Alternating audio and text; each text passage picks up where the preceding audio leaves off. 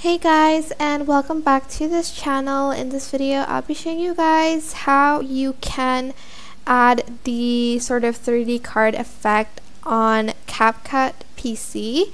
So you have to select your clip first, and then you're just going to go to animation, select the combo one, and choose between these cards. There's 3D card 1, 3D card 2. I think I'm just going to have to sort of split it so the animation is a little bit quicker.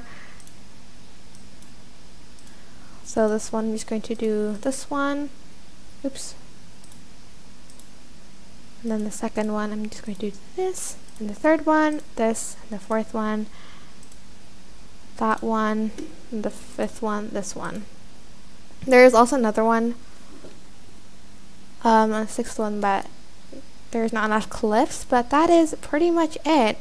I hope this tutorial was helpful for you guys. Don't forget to like, comment, share, and also subscribe to this channel if you haven't done that. If you have any questions, just leave it in the comment section down below, and I will try my best to answer them all for you. Thank you so much for watching. Bye!